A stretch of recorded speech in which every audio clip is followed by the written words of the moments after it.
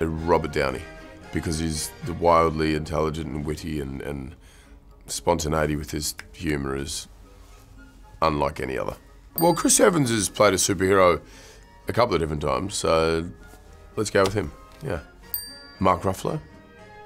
He's smart, he's intelligent, there's a massive heart, and he should be in Congress. Maybe he's not the kind of person you would necessarily see in that scenario, but what a benefit it would be if someone like him was kind of running the show. Chris Evans, probably. Chris Pratt, there you go. Chris Pratt, yeah. Wildly enthusiastic and energetic and hilarious, and loves kind of having a good time and gathering the crew together and kicking it off. Anthony Mackie. He's a charming man. We got Tom Holland. Yeah. He was a gymnast for many years, and the agility and speed and whatever is pretty insane.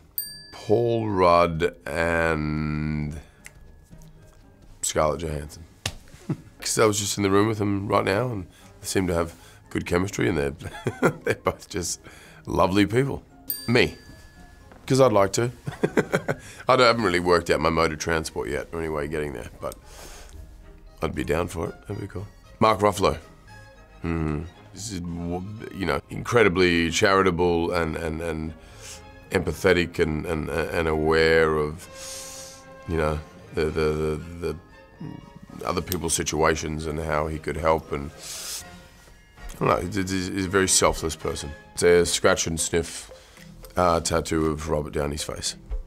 In my face, just on their back, just because it would be ridiculous and wildly regrettable for all of them. I mean, I loved hanging with the Guardians in Infinity War. I loved that experience, that was so cool. I mean, each time you kind of interact with a different crew or set of actors or characters, it brings out something different in yourself and your performance, and I'd like to kind of chill with them. That'd be a lot of fun. We go anyway, yeah, and they're kind of from outer space as well, so we'd have a familiarity and very different, unique personalities, and sort of mashed up together, we'd have some cool, fun conflict. I'd love to do that. I'd love to see Daryl more. I'd love to do a little, the mockumentary TV show of us living together and rooming together, and our day-to-day adventures outside of saving the world, just sort of the regular stuff. I thought that was a lot of fun to shoot, and also I think it'd be cool to have a TV show of that, yeah. Surfing, fishing, we go to the pub, it'd be good fun. Take him to Asgard, and you know, you can explore that world, yeah. Asgard works, that's what I meant by home.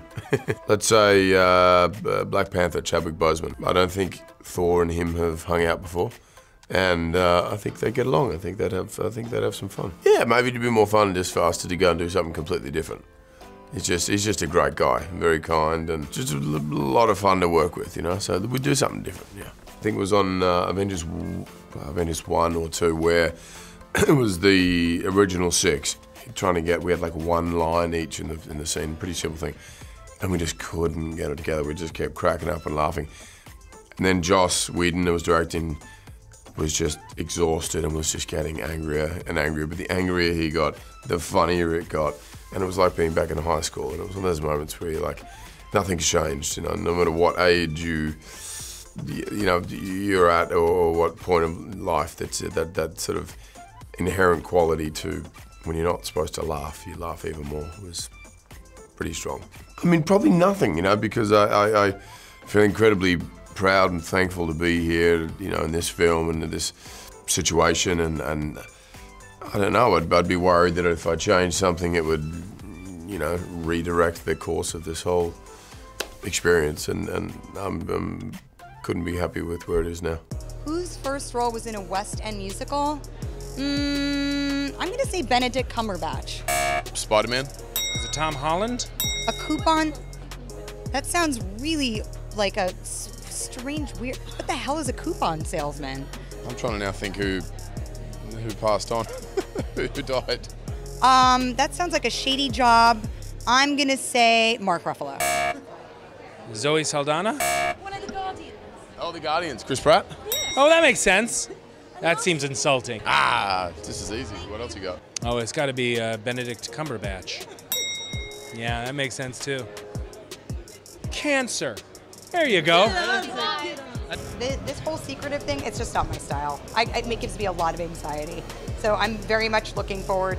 I will be celebrating not only the premiere of the Avengers, but the fact that I can actually not have to keep these crazy secrets anymore. I can't take it. I was going to say, he's the worst to keep this. Mark Ruffalo is the worst. He's so bad. He's like embarrassingly bad. And I think they've got him under control now. They really had to he's a security risk for sure.